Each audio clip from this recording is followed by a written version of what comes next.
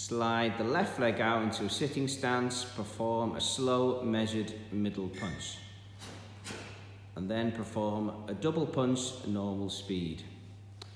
Foot to foot into another sitting stance, and then again using your right hand, a slow middle section punch followed by normal speed double punch. Moving your right leg into a walking stance on 45 degrees, performing a high section in a forearm block.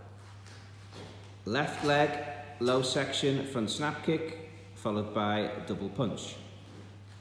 Moving the left leg into the opposite corner on the 45 degrees, into a walking stance, high section middle block. Performing a low section front snap kick, followed by a double punch. This is a new block now, guys, again performed in a walking stance. This is a hooking block, it's a wrist grab.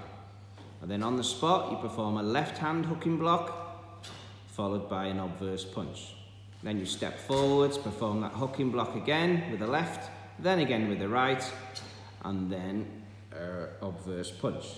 Step forwards with a single punch in a walking stance, and then you go up into a bending stance with the left leg up, perform a middle section side kick, land in walking stance, elbow strike with the right hand.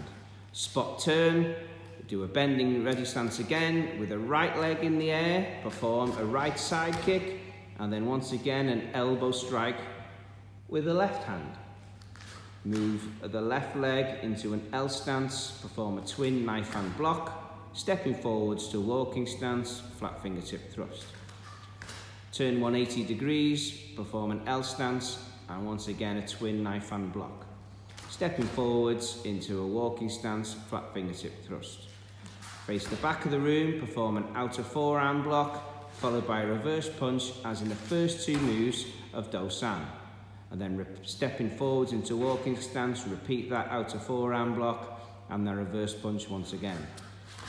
Step forwards into an X stance, followed by a back fist strike with the left hand. Pivot into walking stance, and now once again this is a new move, this is a double forearm block.